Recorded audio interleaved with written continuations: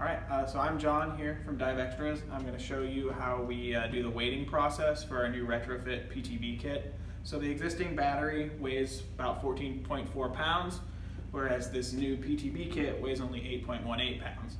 So to sort of offset that, you're going to have to put 6.22 pounds of ballast in the nose of your scooter in these little Velcro weight bags. So this is roughly, what is that, 6.1 pounds. So I'm going to put the last bit of lead in this guy right here. So you have your Velcro packs, just undo the Velcro on top, like that, and then take lead shot, whatever kind of lead you can find, dump it in the bag, seal it up real tight with the Velcro. You know what you're going to want to do once you get this process permanently, set up for your scooter, is you're going to want to put tape or some other fastening device on the end of your bag so that it doesn't ever come out.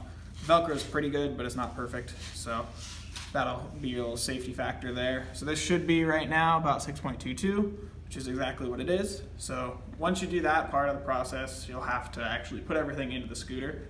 So your scooter should have, I don't know if you can see it in there, there are these Velcro pads down in there, but notice there's only two, and we've got 4 bags right here. So you're gonna have to take some more of these Velcro pads like this and stick them in the nose of your scooter.